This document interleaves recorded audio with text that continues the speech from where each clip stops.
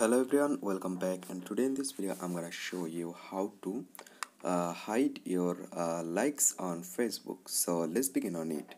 So first of all, what you need to do, you just need to open on this menu section on your Facebook, and right now you just need to scroll down and you can see there have a option settings and privacy. So you just need to open on this, and right now you can see there have a option for settings. You just need to open on it, and right now you just need to open profile settings at the first option, and right now just scroll down, and after scroll down you can see there have a option for reaction performance. So open on this reaction performance on here, and right now you just need to enable this two option. There you can see two option on here. You just need to enable this both two option.